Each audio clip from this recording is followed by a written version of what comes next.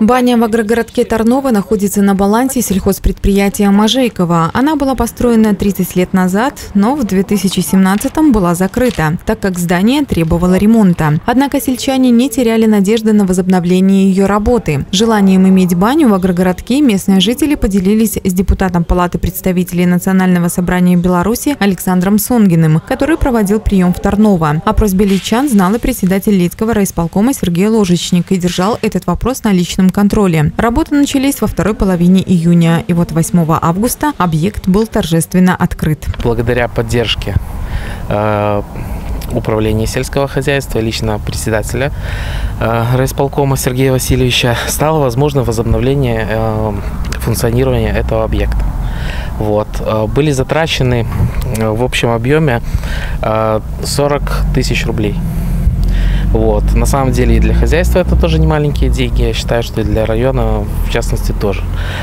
Была проведена полностью модернизация всего оборудования, которое здесь находилось. В первую очередь это импортные финские печи. Была проведена замена всех коммуникаций. Внутренних, я имею в виду. Были закуплены новые шкафчики для того, чтобы люди могли там оставлять свои вещи, новые скамейки, лавки. То есть, фронт работы был, скажем так, не маленький. Учитывая то, что у нас есть еще объекты, которым мы должны ежедневно уделять свое внимание, то есть объекты отрасли животноводства, растениеводства, все выполнили силами собственной строительной бригады. То есть здесь тоже я считаю, что немаловажно это обозначить, потому что все-таки заслуга наших людей, наших работников здесь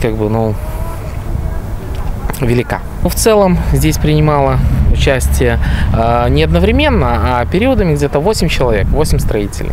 То есть здесь было задействовано 2 месяца, нам на это понадобилось для того, чтобы все это провести. Поскольку этот объект долгое время не функционировал, изначально надо было провести профилактические мероприятия. Также хочется отметить, что нас подвел поставщик по нашим печам, изначально первоначальный, который был выбран победителем.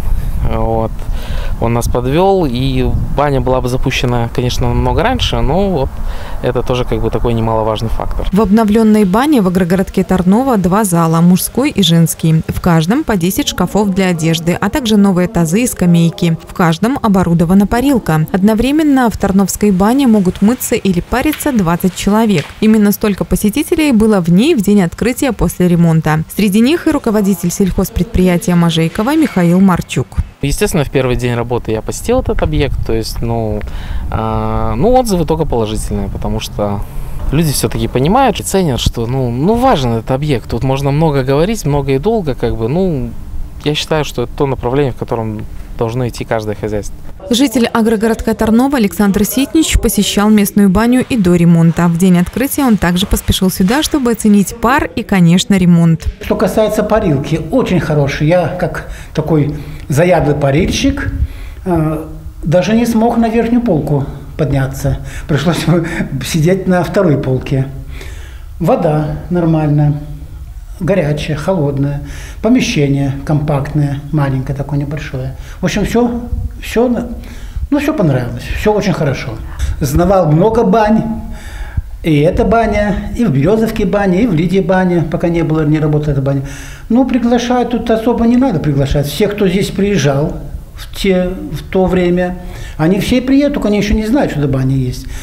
Приглашаю и заявить хочу, что баня в Тарново работает. Пожалуйста, все люди, кто у нас мылись, а их было около 40 человек из Лиды и ближайших, приезжайте, не пожалеете.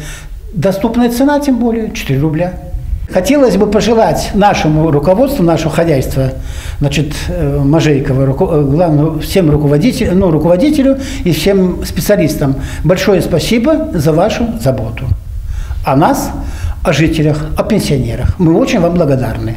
Дай вам Бог здоровья и успехов. Обновленная баня готова принять любителей пара со всего Тарновского сельсовета. На его территории расположены 28 населенных пунктов, в которых проживает более 2000 жителей. Не откажет в посещении и заезжим любителям бани. Руководство сельхозпредприятия Можейкова уверено, что она будет востребована. Сейчас баня работает только по субботам с 16 до 22 часов, но не исключено, что будут добавлены и другие дни.